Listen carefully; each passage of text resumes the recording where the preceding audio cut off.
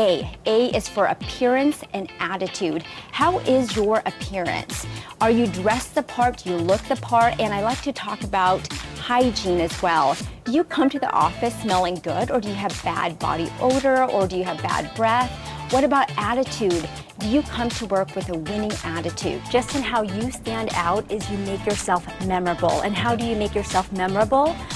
When you are at your current role, you exceed expectations. It's not fun, and my advice to people, do not panic because you will survive, and don't say anything you're going to regret. I competed when I was 17 years old, and it is really scary because you look out in the audience and you just see a sea of people, and you're asking yourself, am I doing what I'm supposed to be doing? Let's walk over here. I want you to meet Anna Regas. Anna, you just won the Spirit Award, and you can tell she's completely surprised. I don't think Miley should be smoking in front of her mom. It is so disrespectful, and her mom should say something. If that was me smoking in front of my Filipino mom, she would throw that thing, grab my ear, and scold me and say, "You're such a bad daughter."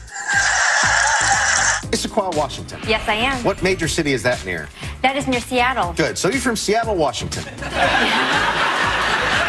You're a marketing sales manager, but you run marathons. I do. I run marathons. Me too. You do? Yeah. Believe me, I'm about to crack. Yes.